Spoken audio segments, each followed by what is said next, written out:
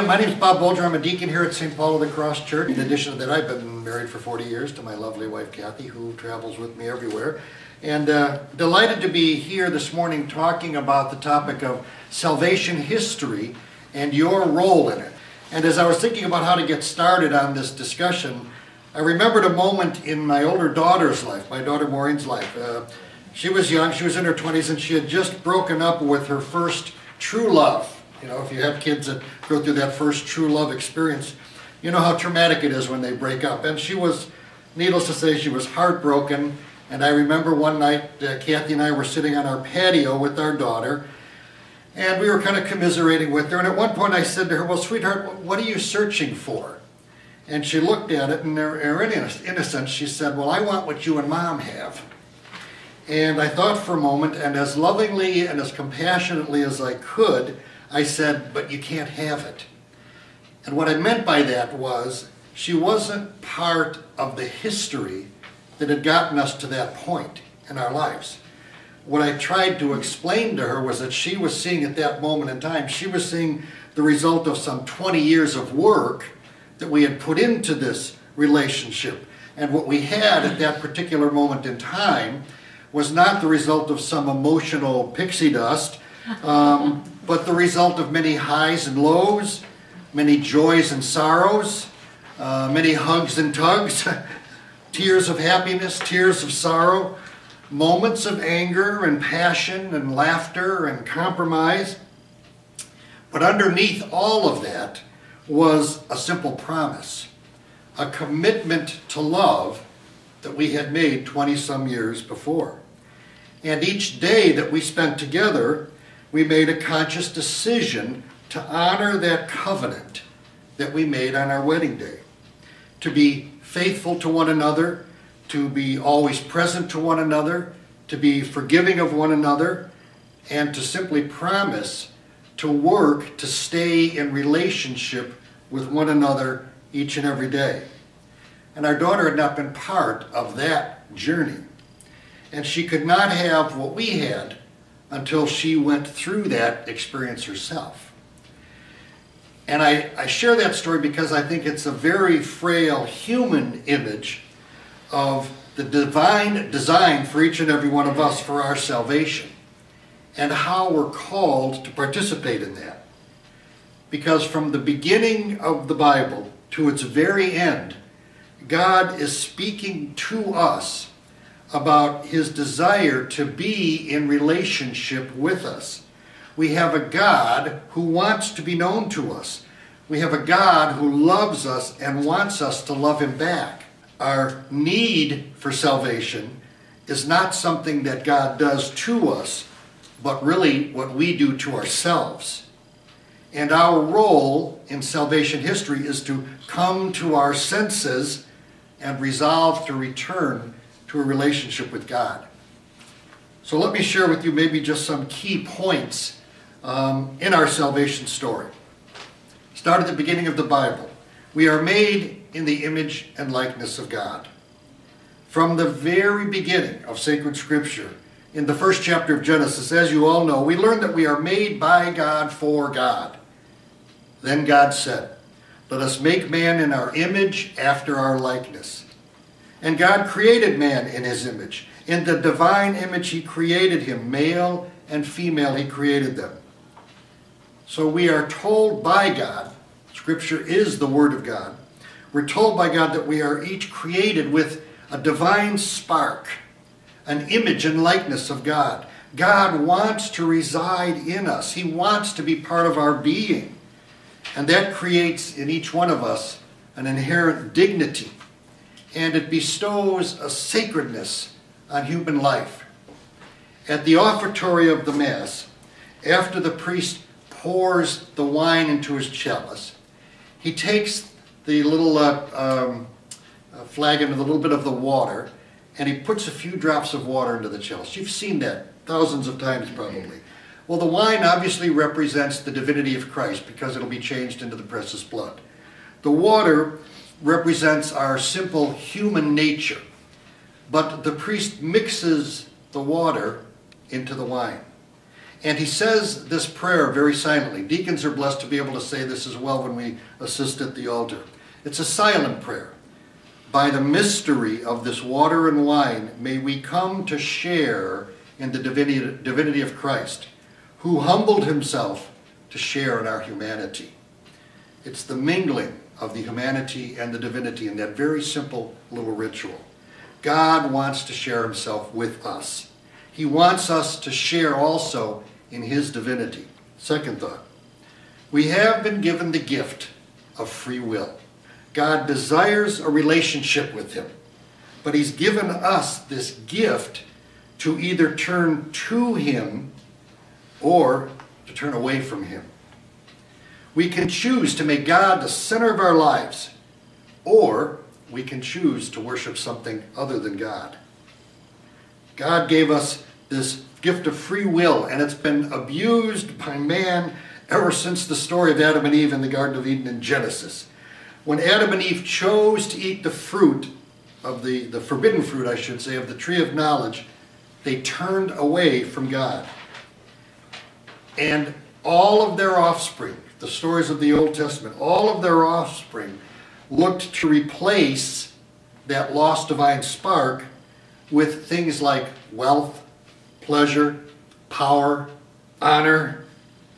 And so our salvation history starts with man's fall.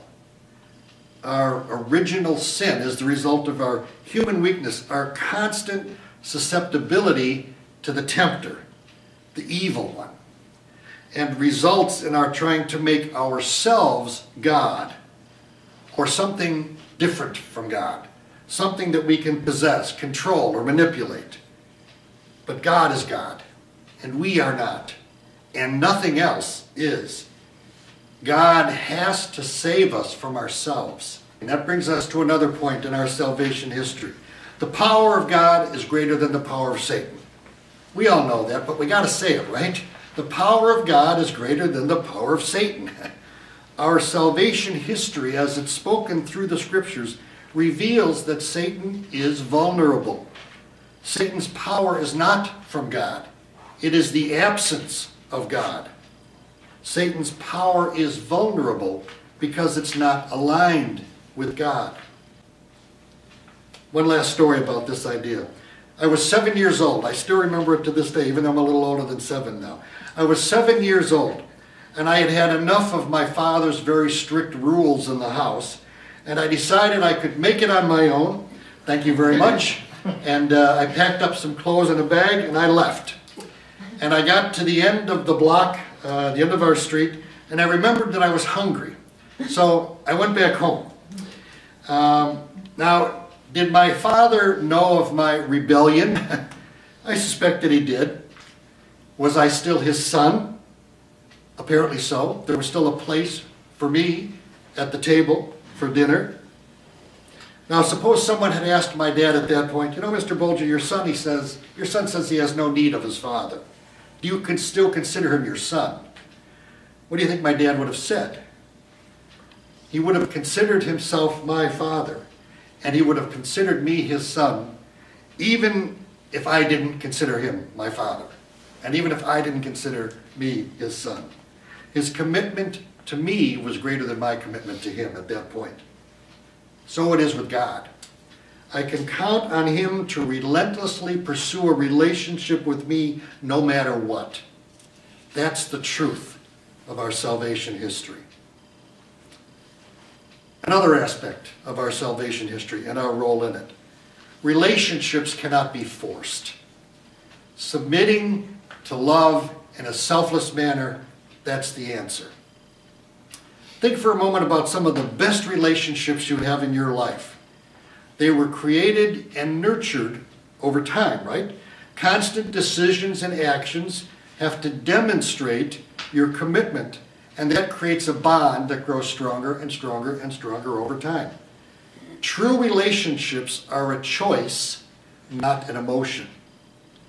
Human love, think about human love. Quite often, human love, or what we call love, is rooted in convenience, our convenience. It suits the need of the person at the time and works into our schedule, our plan for our life, if you will. So human love is rooted in convenience. God's love is rooted in eternity. God's love is eternal. We're always on God's itinerary. Human love is emotional. God's love is committed. Now, does God have feelings for us? I suspect He does. God probably has feelings for us, but God's feelings do not dictate His love. His love is based on His decision to love us. And our actions don't increase or decrease His commitment to us. In fact, I believe that even if someone never loves God, God still loves that person. That has to be something we would believe, right? You cannot force someone to love you. You cannot exercise your will so that another person will enter into a mutual relationship with you. And for me, I think that's why Mary, the Blessed Mother, is really the model of our faith and the way we should aspire to relate to God. In our salvation history, Mary is the sinless Eve. Whereas Eve said no to God's gift, Mary was the woman of the great yes. Yes. She accepted the overture of God with humility and grace and gratitude. Behold, I am the handmaid, servant, if you will. I am the handmaid of the Lord. May it be done to me according to your word. My soul proclaims the greatness of the Lord. My spirit rejoices in God my Savior, for He has looked upon His handmaid's lowliness. The Mighty One has done great things for me, and holy is His name. All of those beautiful words taken from the first chapter of Luke. The New Testament is the fulfillment of the Old Testament covenant. Because of our consistently and constantly flawed human nature, man cannot save himself. Although we are made in that image and likeness of God, we are incapable of our own salvation. So the New Testament reveals that God sent His only Son, Jesus, which, as you know, means God saves. God sent His only Son, Jesus, to accomplish that redemptive act. The angel of the Lord appeared to Joseph in a dream and told him to name Mary's child Jesus because He will save His people from their sins. Matthew's Gospel, first chapter. Or as St. Paul writes in his beautiful letter to the Romans, chapter 10, verse 9, for if you confess with your mouth that Jesus is Lord and believe in your heart that God raised Him from the dead, you will be saved. When we adore God, we try to strengthen an intimate, personal relationship with our Lord and Savior, a fundamental part of our salvation history. One last idea, one last thought about our salvation history. Love for God does not preclude human suffering. So important. Love for God does not preclude human suffering. A large part, I think, of understanding salvation and our role in it is to understand that pain and suffering still exist. Our love for God, our relationship for God, our encounter with Him does not eliminate illness, depression, loneliness, or death. The question is never, why is God doing this? That's a question we can't answer. But rather the question should be, where is God in this? That we can answer. Where is God in our pain, in our suffering, in our dark times? God sent His Son Jesus Christ to be in the midst of our pain and suffering and to conquer it once and for all time. Consider again Paul's beautiful letter to the Romans, this time chapter 8. What then shall we say to this? If God is for us, who can be against us? He who did not spare His own Son, but handed Him over for us all, how will He not also give us everything else along with Him? Through our suffering, we can draw others to Christ in us. In our suffering, I invite you to remember the faith of Mary, the Blessed Mother. So Mary held the baby in moments of great joy and happiness. Mary held the body in moments of great sorrow and suffering. She was the first and the last person to hold Christ. Think about that. She remained through all of that. She remained the woman of the great yes. No wonder Mary can intercede for us when we suffer. So, to kind of wrap it up, God has a plan for the salvation of all of us, and in particular, each one of us. God has created in us a holy longing to be in relationship with Him. That's our path to salvation. He has spoken to us in the Scriptures, and God's full revelation was made known to us in the person of Jesus Christ. Everything we need to know about God is contained in the revelation of Jesus Christ. It's taken us centuries and millennia to try to continue to unfold it and unpack it. But think about that. God's full revelation to us is in His Son, Jesus Christ. And just as God spoke to Elijah at Mount Horeb in that tiny whispering sound in the first book of Kings, God will continue to talk to us in that same way. And to understand Him, to turn towards Him, and to turn away from sin, we must come face to face with Him, adoration, ad ora, and discern His plan for our redemption. No one else has our work to do. And our salvation is a process, not a single event, a process that culminates with eternal life. God asks that we be faithful to Him and to ourselves. Quotation from Parker J. Palmer, who was actually a Quaker, but wrote some very, very inspirational and powerful reflections. This is from Parker Palmer. If we are unfaithful to our true self, we will extract a price from others. We will make promises we cannot keep, build houses from flimsy stuff, conjure dreams that devolve into nightmares, and other people will suffer if we are unfaithful to our true self. God knows our true self. God created our true self. God asks us to be faithful to our true self. Yet we are not perfect. We are not perfect because we all continue to be human. Because the darkness of evil continues to exist, and Satan is relentless in attempting to turn us away from God, so that we'll have moments of self-doubt and confusion. St. Francis had moments of doubt.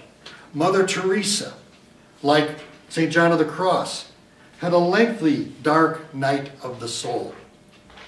Yet I think we must use those moments as a springboard for prayer rather than the final word of our salvation. We must complete the work that God has begun in us. Let me close with one last image for you to reflect on in your role in salvation history. At my beautiful and powerful diaconate ordination, after the cardinal had placed his hands on my head and ordained me, after that moment, that ritual in the ordination ceremony, each person goes up to the cardinal and he hands you a book of the Gospels.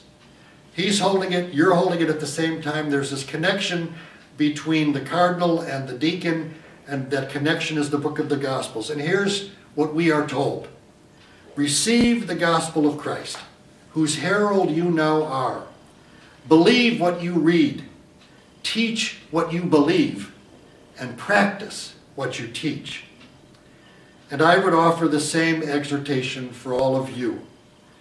Embrace the sacred word of God in the Bible. Accept your role in salvation history. Believe what you read. Teach what you believe, and practice what you teach. And finally, let me close for you with these words from St. Paul to the Philippians in chapter 1, but I want to offer them not as words of sacred scripture, but as my prayer for each one of you. I give thanks to my God at every remembrance of you, praying always with joy in my every prayer for all of you, because of your partnership for the gospel from the first day until now.